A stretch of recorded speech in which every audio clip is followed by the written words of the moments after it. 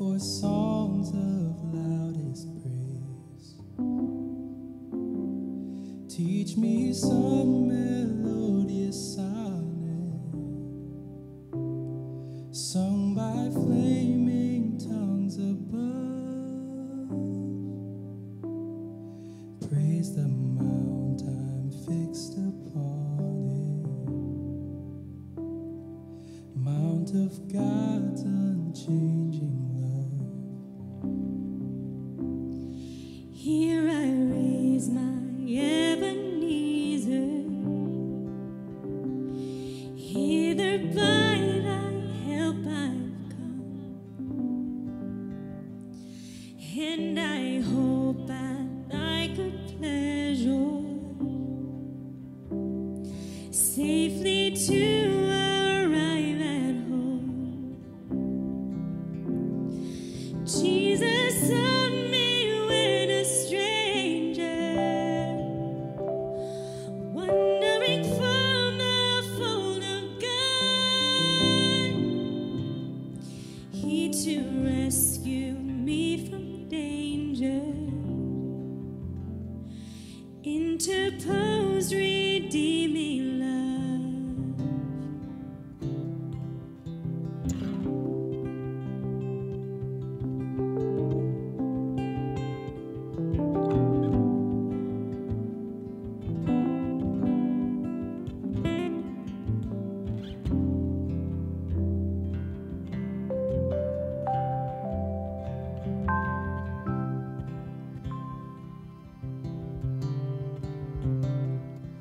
Oh, to grace, how great a debtor daily I'm constrained to be. Let thy grace now like a fetter bind my wandering heart to thee. Prone to wander, Lord, I feel it. Prone to leave the God I love. Here's my heart, oh, take and seal it. Seal it for thy courts above. Come, thou fount of every blessing,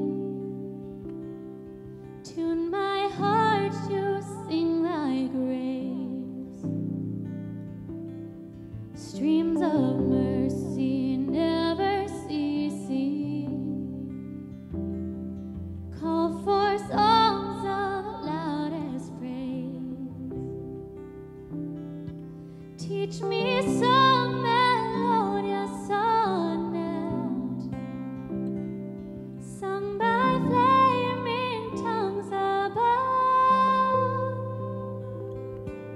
Praise the mount I'm fixed upon it, mount of God's unchanging love.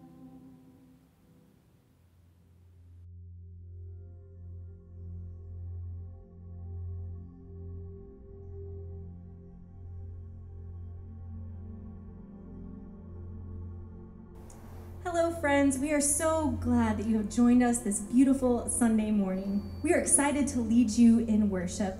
I'm one of your worship leaders, Laura, I'm Vaughn. I'm Lizzie. And I'm Alex. and we'll be leading you in song today. Let us all sing together wherever you are.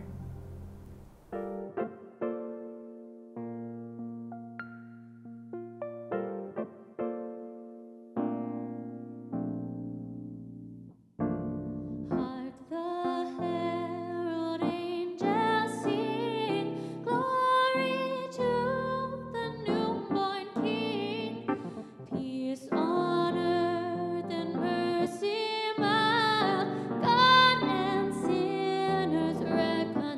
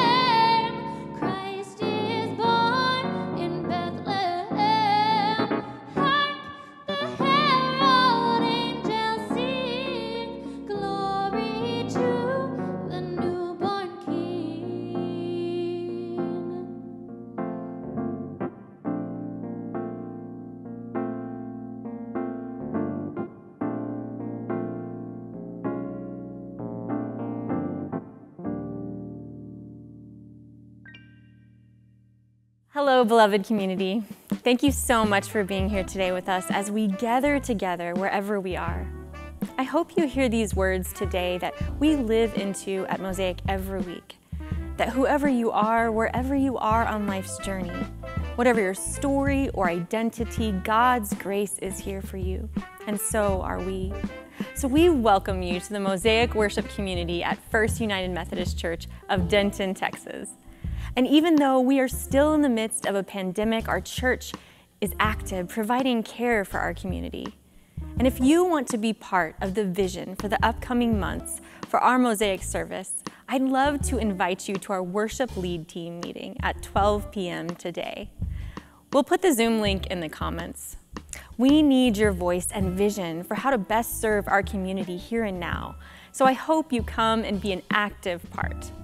I'd also love to invite you right now to get your communion supplies ready because today is Communion Sunday. Whatever you have on hand, crackers, juice, maybe some donuts if you're lucky, and join us as we gather around this virtual table together. Lastly, I'd love for you to visit fumcdenton.com/sign-in so we know you are joining us today. And don't forget to say hi in the comments because we really miss you. Now, let us light the Advent candle together in community. Friends, today we celebrate the second Sunday in a season which the church calls Advent. It's a time where we prepare for the coming of Jesus into the world, the light of the world. It is no mistake that we celebrate this season at the winter solstice, the darkest time of the season. Just as God always seems to come to us in the darkest night of the soul, God in human form comes in the darkness. This light, this baby, is the great light of hope. Not just 2,000 years ago, but here and now, moving in real life through our own hope, courage, strength, and willingness to bring about change in the world. So today we light this candle as a symbol of that hope which burns within us and the coming extension of that hope, Jesus Christ out of an already Christ-soaked world. O come, Emmanuel, God with us.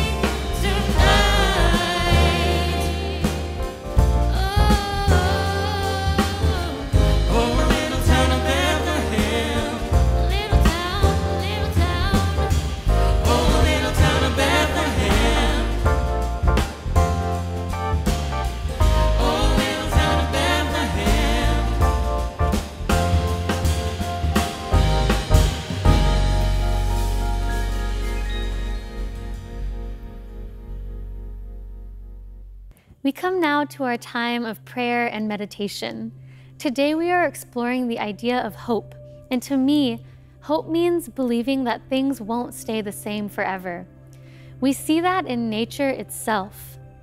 We are headed towards the season of darkness, but we know that the darkness, while maybe painful, cannot and will not last.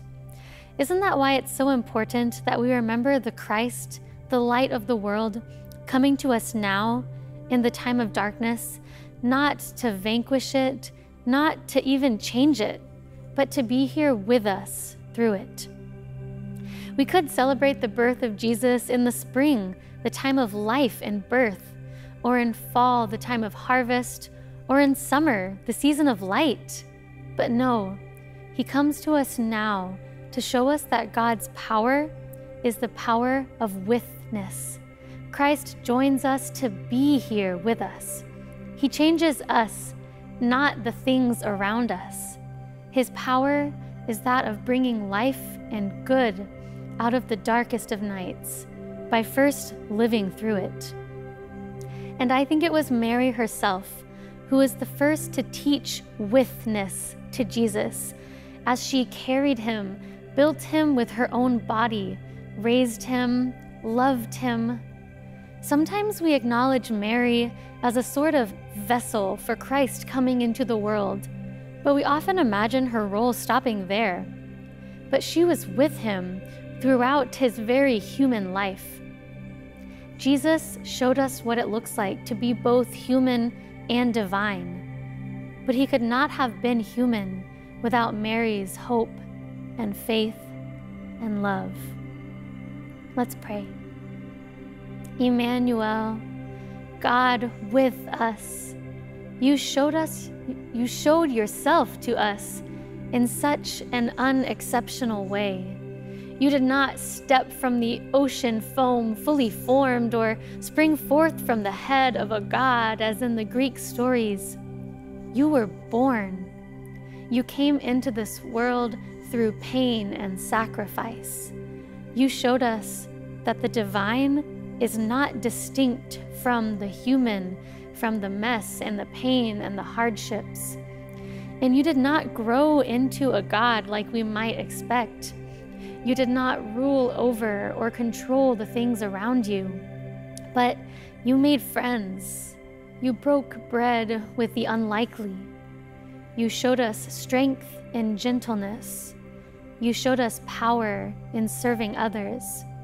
You shared with us a calling towards witness, to be with each other in all seasons of life, to wait in the dark night for the light to come. God, may we find your Spirit in us in this season of darkness. Amen.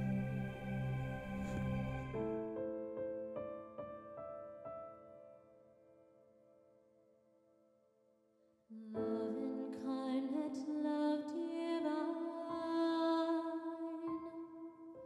star and angel gave the sign.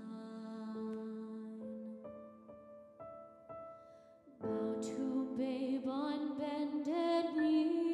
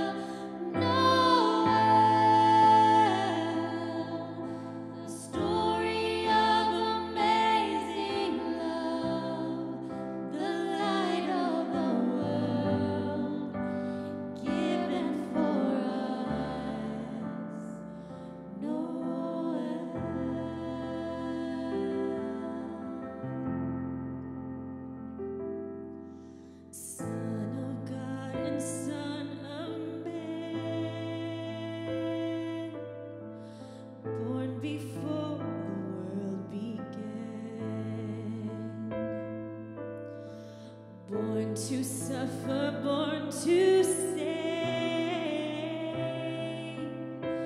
born to raise us from the grave.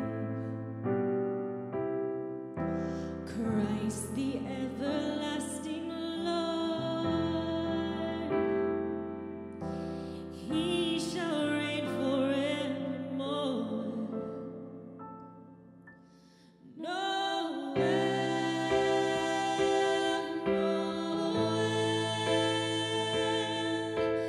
Come and see what God has done.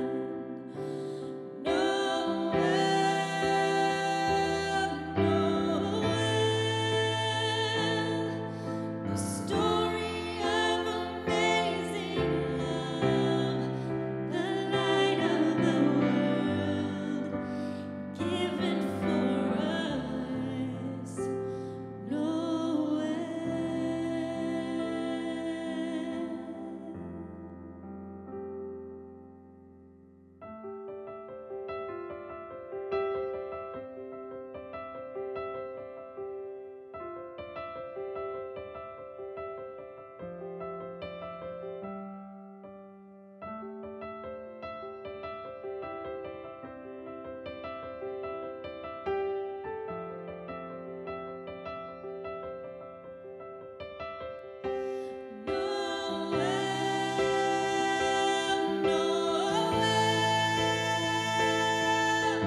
Come and see what God has done.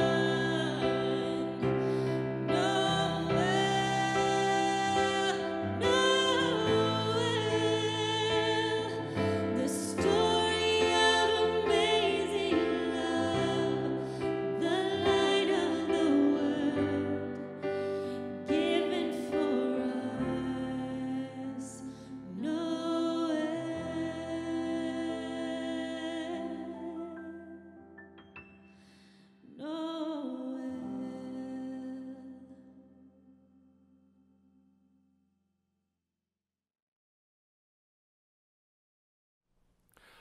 Welcome to worship on this second Sunday in Advent. I'm Pastor Don Lee. Last Sunday we began the Advent sermon series, Let There Be Light. This is the message of Advent, even and especially in a time of illness, death, and pandemic. Night is God's nickname for the tohu vabohu, formless nothingness and empty desolation. We all know something about night, about the fraying of hopeful situations, of unexpected disappointments, the chaos that threatens to undermine our lives or those of our loved ones. Light is one of the first words God is said to speak. Let there be light. So light comes to symbolize the birth of God among us in Jesus, the light of the world. Things are not always what they should be, so Jesus comes to light the way, and in the process conquers the night within us and in our world. Our job as children of light is to let the light God's Spirit has kindled within us shine so brightly that night is driven into day. Let there be light is the Christmas story. Today, hope shines in unexpected places. Amidst empire and the sweep of history, Mary was an unexpected central character in God's liberation story. Her hope, her faith, her courage, and her willingness to play her part were the very responses God used to turn this upside-down world right side up. In today's scripture verse, after receiving an angelic visitation describing how Mary will give birth to God's Son, her relative, Elizabeth, confirms this prophetic word, causing Mary to erupt into a song of praise. Our scripture reading is Luke chapter 1, verses 46 through 55. Blessed is she who has believed that the Lord would fulfill his promises to her. And Mary said, My soul glorifies the Lord, and my spirit rejoices in God my Savior, for he has been mindful of the humble state of his servant. From now on, all generations will call me blessed, for the Mighty One has done great things for me. Holy is his name. His mercy extends to those who fear him from generation to generation. He has performed mighty deeds with his arm. He has scattered those who are proud in their inmost thoughts. He has brought down rulers from their thrones, but has lifted up the humble. He has filled the hungry with good things, but has sent the rich away empty. He has helped his servant Israel, remembering to be merciful to Abraham and his descendants forever, just as he promised our ancestors. The unremarkable. Have you ever been totally underwhelmed by something? I remember my first trip to Wichita Falls, and I kept thinking those must be some pretty spectacular waterfalls to earn the city's moniker. I don't mean to offend any Wichita Fallers, but they ain't much to look at. Hashtag totally underwhelming. At best, a couple steps above the water effects of my neighbor's pool. Talk about unremarkable. Mary, the main character of our scripture reading, could also be described as unremarkable.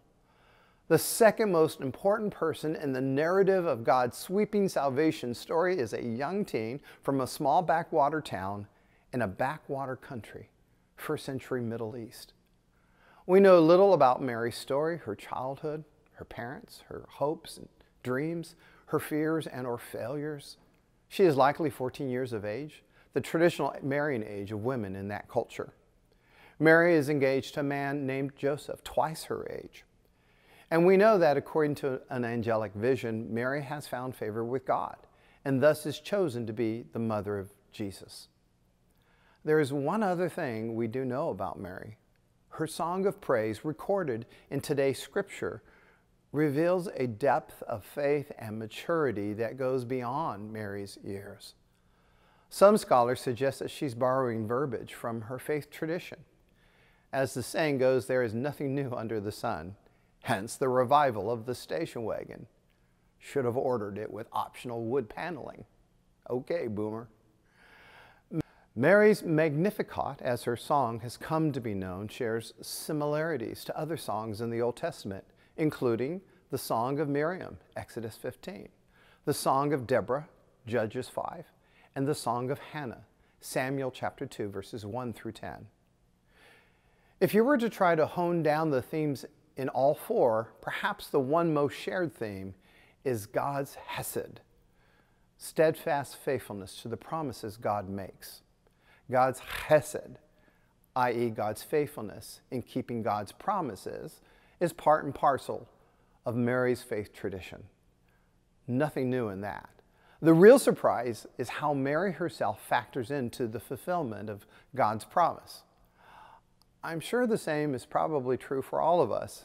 It's not surprising that God acts to fulfill God's promises. It's just surprising that God would do so through you and I. I'm always blown away when someone tells me I've been an important part of their faith journey. And yet it is God's modus operandi to use everyday people like you and me to accomplish God's purpose. How else would FUMC Denton continue to do millions of dollars worth of ministry if it wasn't for the faithfulness of every person who gives sacrificially to its ministry? How could we minister to thousands if our members didn't step up to lead Sunday school, serve as confirmation leaders and adult workers with youth, or hold babies in the nursery? Recently at Share the Harvest, we had 680 cars drive through, holding as many as 3 or 4, and in some cases as many as 10. And we handed out over 1,300 bags of candy. One car came all the way from Arlington.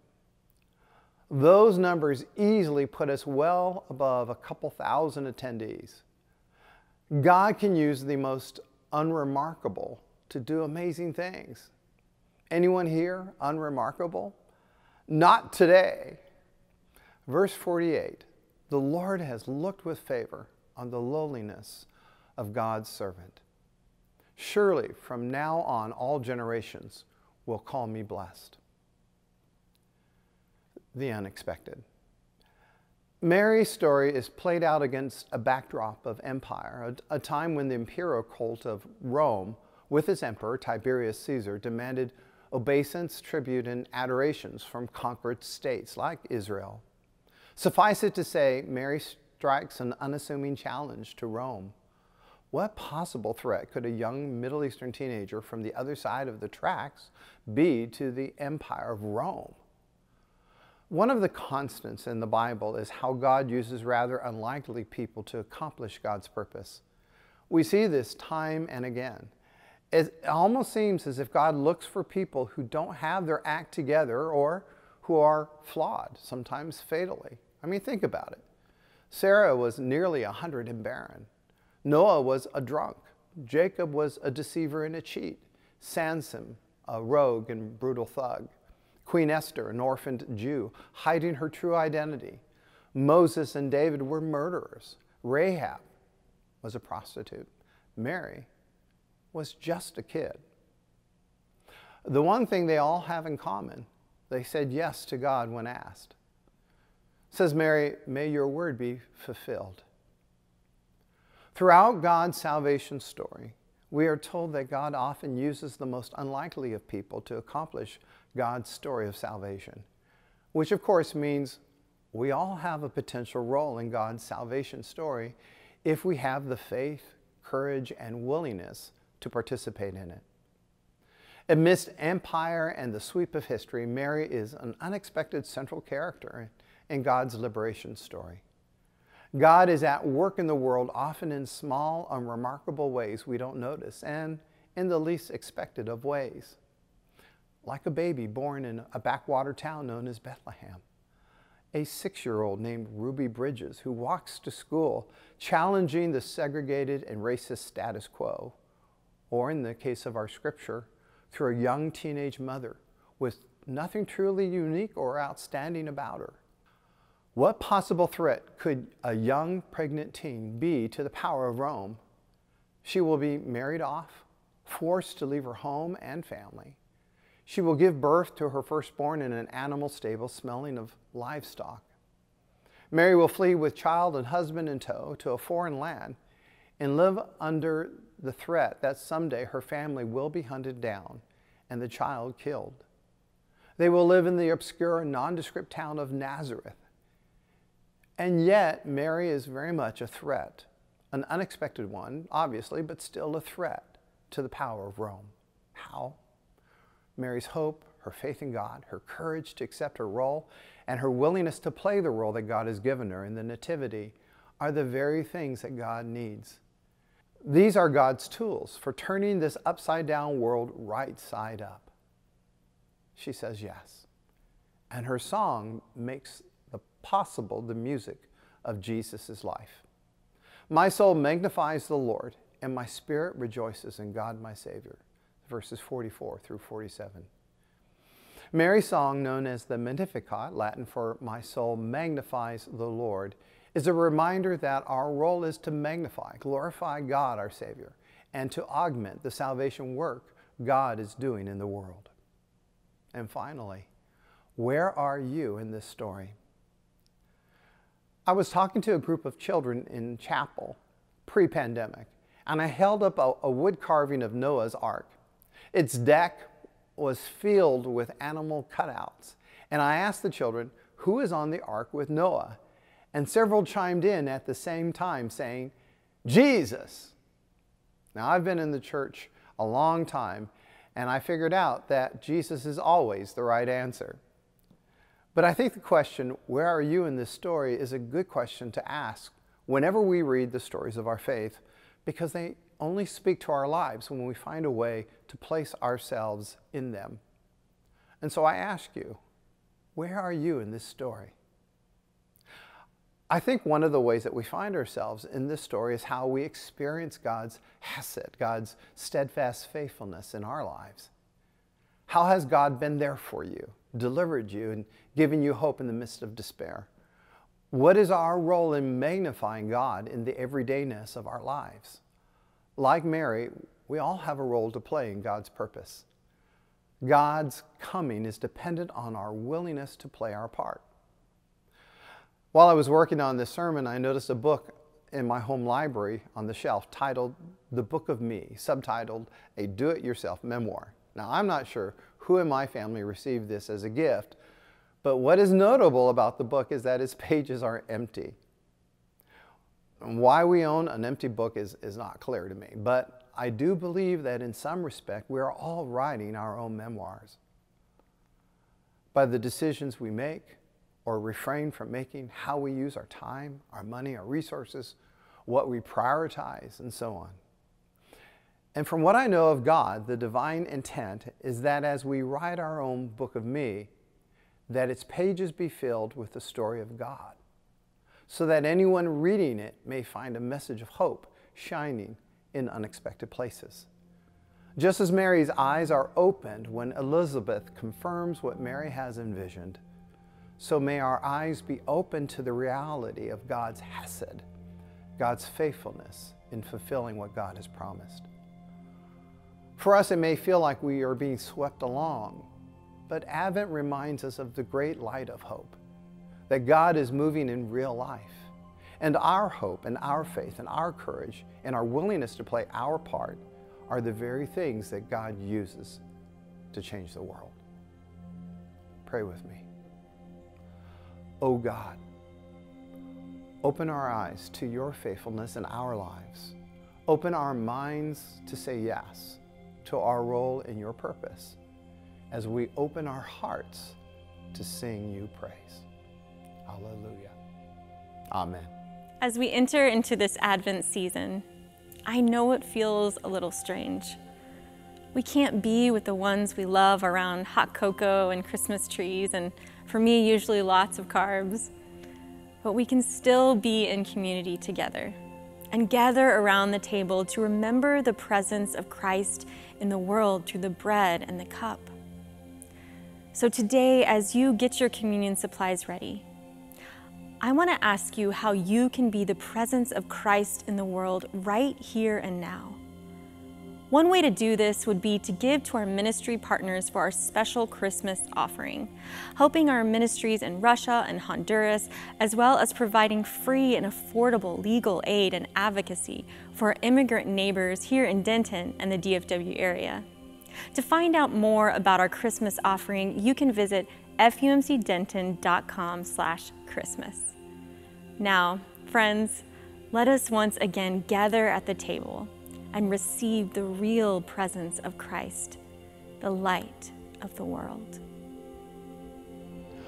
On the night in which Jesus gave himself up for us, he took the bread, broke it, gave it to his disciples, and said, "Take, eat, this is my body, which is given for you.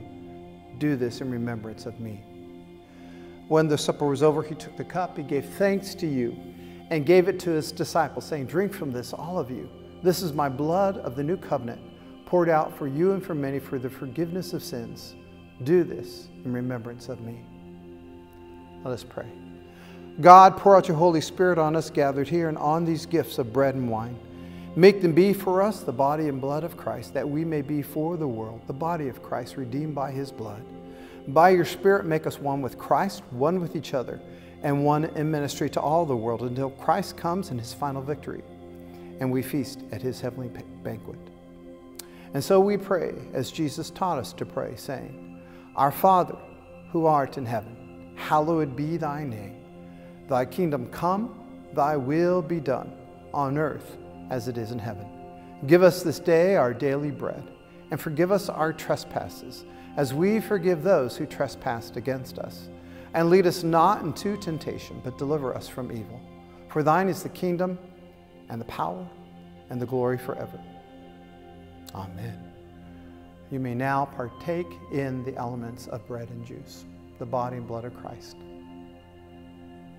Hello, friends.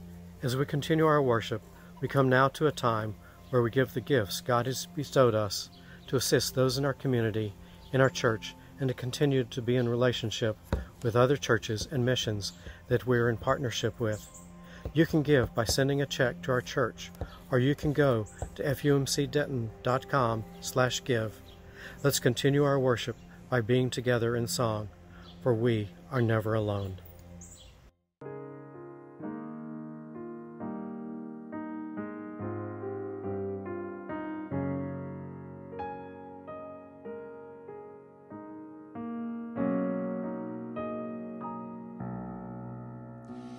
It came upon a midnight